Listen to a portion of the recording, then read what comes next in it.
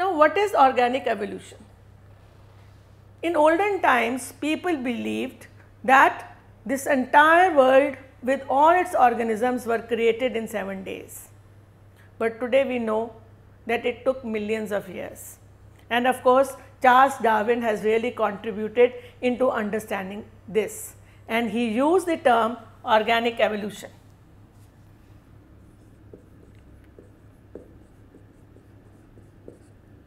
What is organic evolution?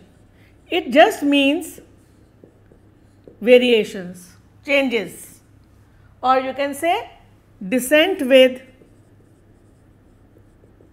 modification.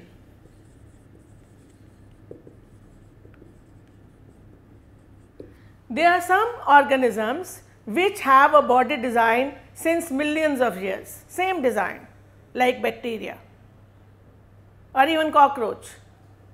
But some organisms have more recently acquired body design, like say birds or mammals. The organisms which have an ancient body design, they are called primitive or the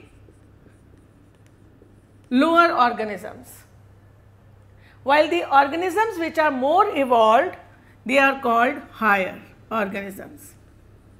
Now, this tends to suggest as if organic evolution is necessarily progressive.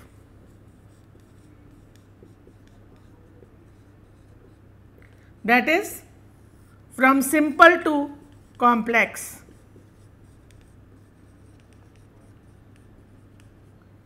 But that is not always true. There are some organisms which have survived despite their simple body design. So, we cannot say that a more evolved or a more complex organism is better than the simple one. Just like we cannot say a highly qualified or a very well educated or a very rich person is a better human being. A very simple or a person who has not gone to formal institutes of education may be a very wise person, may be a very good human being. Just like that, the evolution only causes biodiversity.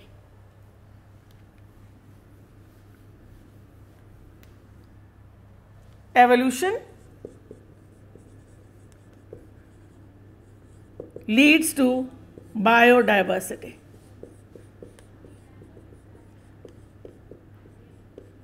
And when we classify, we are able to arrange. That's it. So, the evolution is not like a ladder where at top is human beings. Rather, it is like a tree with branches. And we cannot say that this one is better than the other.